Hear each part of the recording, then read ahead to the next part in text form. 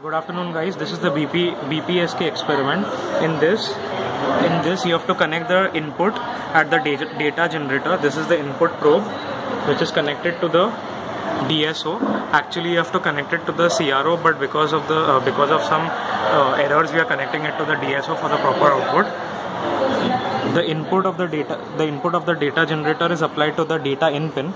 The data in pin of the differential encoder gives us an output which is called as a data out, which is applied to the pin called as C1 of the Bpsk modulator. The output of the Bpsk modulator would be the modulated output. These two are the ground pins. The output is connected to the second channel of the DSO. As we can see, as this is Bpsk, which is binary phase shift keying, we come to know that whenever there is a transition from 0 to 1 or from 1 to 0, there should be a phase shift of 90 degrees.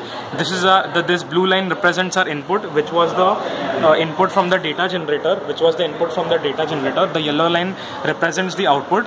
As we can see here, the 1 to 0 transition, we have a phase shift of 180 degrees. Similarly, a 0 to 1 transition has a phase shift of 180 degrees.